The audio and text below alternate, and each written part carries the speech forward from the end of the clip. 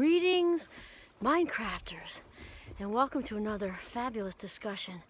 Oh my God, is it gorgeous out here? Like, oh my God, it's so beautiful. I love how the river makes marshmallows, see?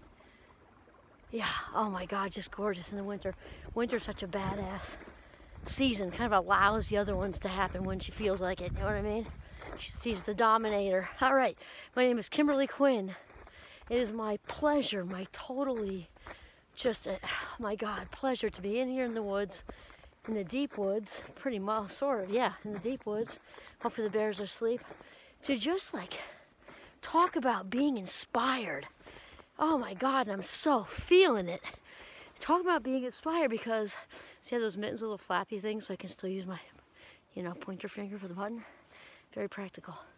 Okay, so inspired literally means in spirit. So before anybody hangs up on me, we are not talking about religion in any kind of way. Feel free to turn into that if you want to. We're talking about sort of knowing the connection though, because there's a connection between the creator of all things and creativity. Here's how we're going to start off though.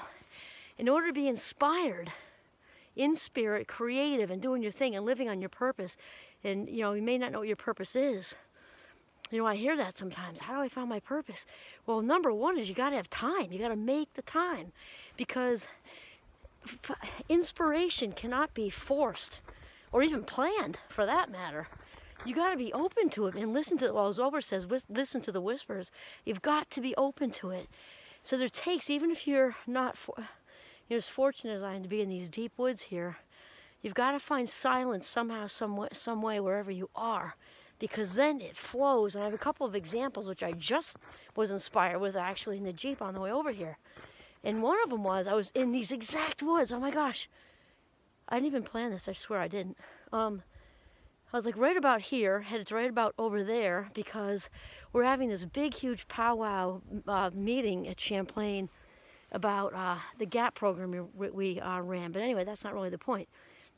It was about the class, which before the YouTube channel called Mindcraft is a class. So way back when, that used to be positive psychology, and it's not exactly the same thing because it's amped up, but the whole point is the actual name, Mindcraft, as opposed to Mind with an E-Craft, which is a game, a video game.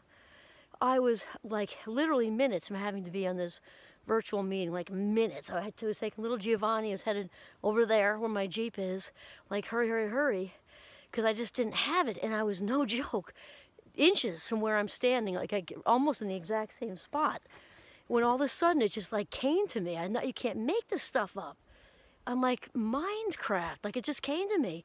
Jumped in the Jeep, sped back home, got on my, thankfully was able to get on the internet because it's super sketchy where we live. And everybody was like, oh my God, oh my God, oh my God.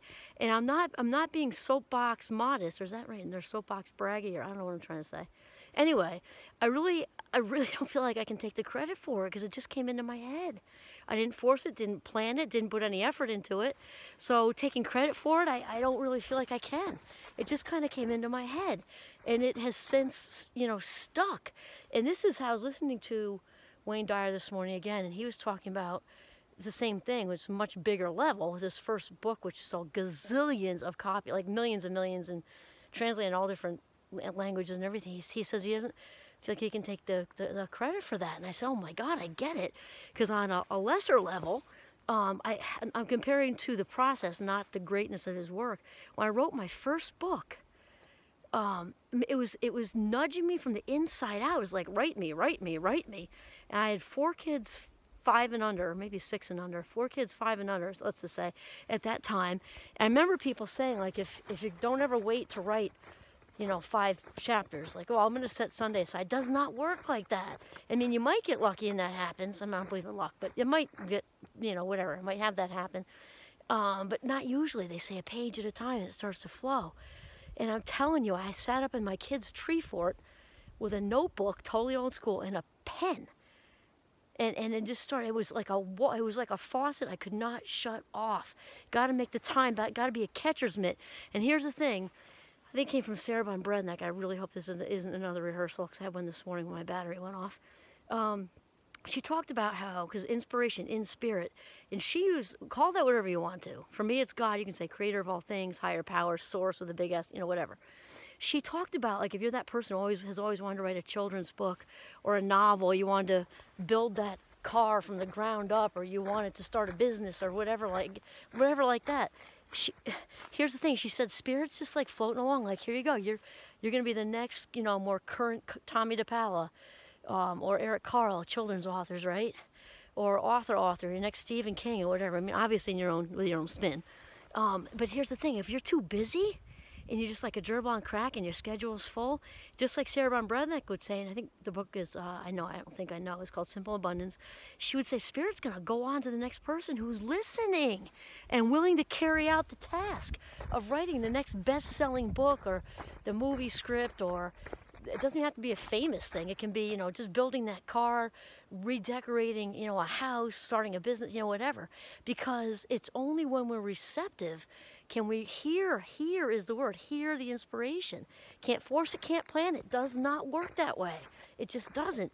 And then also, I get inspired. I'm literally inspired every day. And sometimes I'll go in with an idea in my head to teach. I've always got I always have like a bulletin, a basic plan, because there's obviously a curriculum. Though often on the way in, I'll hear something on a podcast, or I'll just see something that comes in my head, and there I come out with a huge story, and like, there it goes with the inspiration. It's just so true.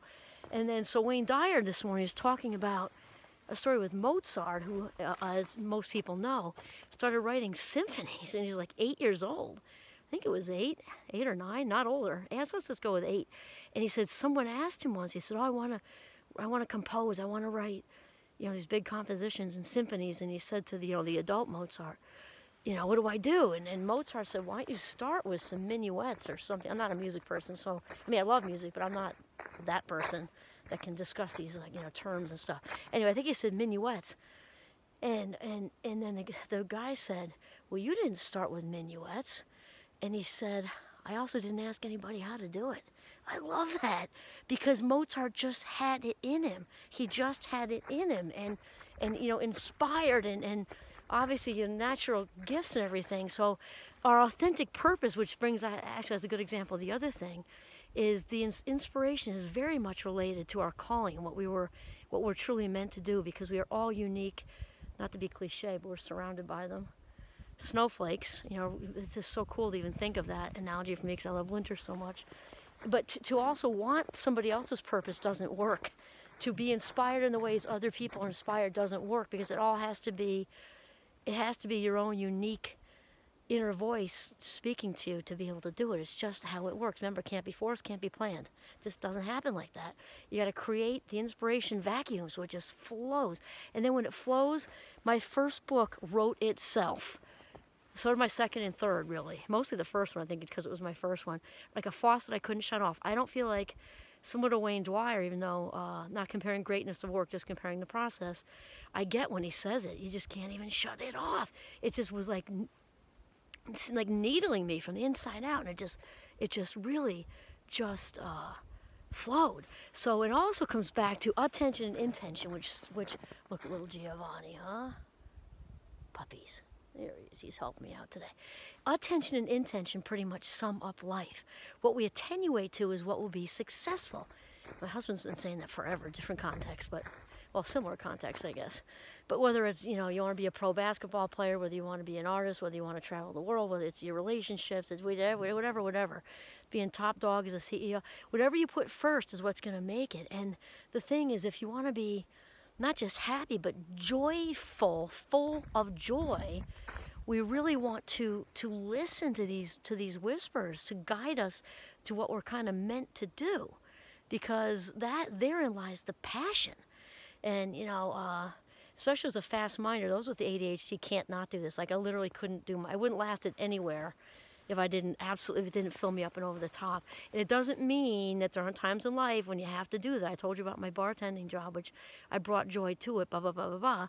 But the whole point is, if you truthfully want to find your purpose and stay on it, you got to create some quiet. Even if you live in Manhattan on like the 70th floor, find a way to be silent and really, really listen to the inner, your inner voice, as far as what you are inspired to do, because that is the only way it's going to happen. Attention and intention. And then here's how it works. Oprah says this too, actually. But I'm just telling you because I felt it. There's no better feeling in the world than when your authentic self is just making it happen.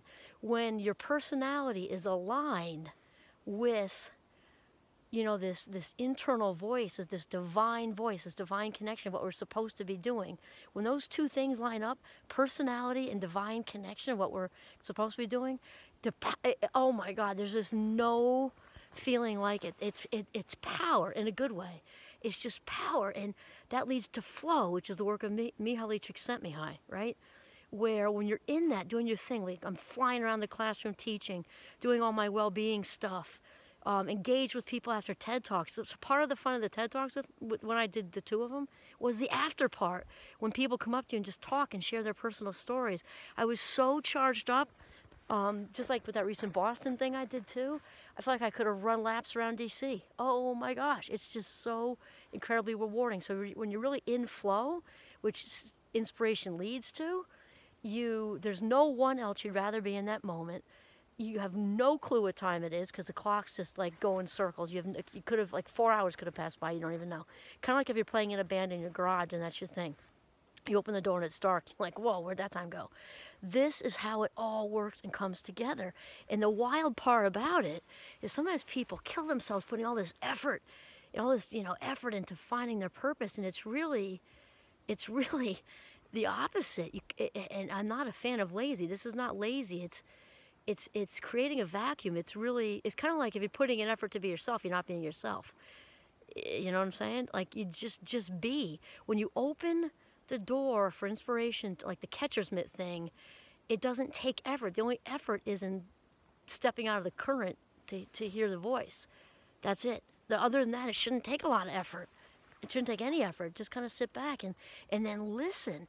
And one thing leads to the other. And when you'll know you're really on your authentic, very inspired path when you start to hear your inner voice and the divine connection coming through other people. I cannot tell you how many times I've had this happen. Where I'm kind of looking for a video idea, I'm looking for whatever change is going on in my life, and like one of my good friends will just spit something out, and I'll stand there going, oh my God, you just said exactly what just happened, actually. You just said exactly what I needed to hear. Or with all this YouTubing stuff I'm doing, that just happened like through people, and they just say stuff because inspiration comes from everywhere. In my classroom, in my Mindcraft classroom, I'll say things from, use things said by Mother Teresa, Maya Angelou, Will Smith, Jim Carrey, tons of randos who aren't quote unquote famous, because the inspiration is just all over the place. It's just crazy. Once you're open to it, you can't shut it off, and the universe will get out of your way. Like you just create here you go, you're off and running on a path just like that. That's how it works. Okay, that's it. This is Kimberly Quinn signing off from the gorgeous deep woods in northern Vermont. Have a mindful, very inspired day.